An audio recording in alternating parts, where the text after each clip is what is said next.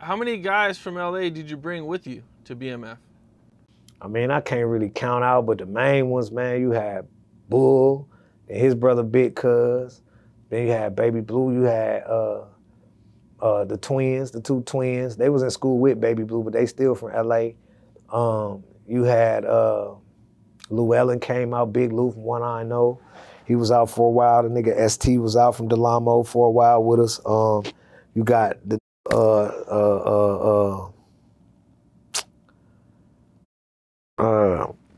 G Weed from the Nellas was out with us. Red Rags from the West Coast, from Bompton. You know what I'm saying? With the Crips, like we was all moving together, you know what I'm saying? But these is people I've been knowing since I was a kid. You know, everybody I just mentioned, nigga, I've been known since I was in the sandbox. And this was the crew of that was moving around and moving Meech around when he wasn't with T, and it wasn't the Detroit people, all the Detroit peoples with T, and Meech had this new crew that T and them didn't like. We was kicking ass and taking names. Let them tell it we was just making too much noise, bringing too much attention in Atlanta. But all we was doing was promoting a record label, bro, like anybody else. It wasn't like we was on street corners and selling crack and then putting up a billboard like, yeah, nigga, we over here in Boulevard selling crack all day. Here go the billboard, the police. It wasn't that. It was BMF Entertainment. This mixtape is coming. We still here, or whatever is coming. You know what I'm saying? It was just marketing and promotion and branding of BMF Entertainment. And no matter that people got it and it's been branded, they still don't look back and accredit me for the shit. Like, bro, was branding the shit out that shit. He was on every DVD, bro. Back then it wasn't this. This right now, Capone, all these academics and all these, well, No Jumper, Whack One, all this shit is what you get your news from, is what's popping. It's how you know shit. Back then it was the DVDs, how you seen who was in the street popping, used to pull up in the nigga hood, everybody got guns, there's 50 outside. You feel what I'm saying? It was that going on back then in that day, in my little DVD days. So that was our internet. And I was, nigga, forefront of that shit. I was at, you know, it was a lot of at the forefront, East Coast, West Coast, down South. Everybody was participating, but I was one of the in that DVD shit. The show, like, this is what these niggas doing, boy. These out here for real. I was showing that BMF shit we was doing. And everybody that don't know, bro, I would entice people to go watch the Raw Report, bro. That's one of the close to, even though Meech wasn't there, he got his what's the name at the beginning of it, because I made sure during them times that Meech was always visible. That was me putting Meech on them cameras, having them people go film Meech. I don't know Meech to be all over cameras and shit before he met Bleu Davinci. Maybe pictures in a nightclub or something, but what's up? How did bringing Bloods and Crips to BMF change BMF?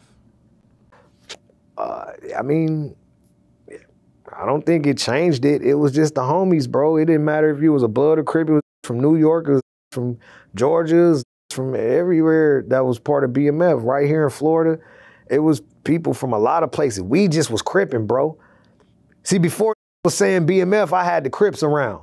It was still stomping ground. My homies was coming around while I was doing my little music shit. Stomping ground started to come around, and we were just Cripping. Then we started BMF as a record label. T wasn't a part of it. T and them was gone. They was doing 263. They started their own shit to brand. Me and Meech and them stayed in Atlanta. T and them stayed in LA. And then that's when the BMF shit took off like that. But that's what Meech and them was saying, man, them is doing too much. They got billboards. They doing this, they doing that. That's why they was saying that, because it wasn't together no more. T and them was doing that, and we was doing BMF Entertainment. Yeah, I think you said at one point T didn't even want to claim BMF no more, or he wasn't he claiming still BMF don't. anymore? He only do it to this day because he's a part of that history. He helped create that history. So he's just a part of it. So he gon' take his piece of what he's a part of, but they got 263, bro. They got their own branding, their weed companies. They had billboards in Detroit recently of 263, which is BMF on your phone dial. It's a tattoo I've been had on my arm since 2000 and whatever. Right here on this gun, it say 263. That code, you know, I'm from LA, and in LA we use the phone dial for a lot of our coding and shit, like 187, like, you know what I'm saying, 143 me, I love you, different shit on the phone. We'll use the phone as the code for what we saying, and 263 is BMF. It's the alphabet, BMF. So I put that shit on this gun because I was tired of putting BMF every single where I was putting it on my gun. They adopted that shit, turned it into their whole squad. So T didn't want to do hip hop. He wanted to do more R&B. R&B type shit. Yeah, he more laid back and chill, like want a cigar and be in the back smoking on a cigar like Suge or something.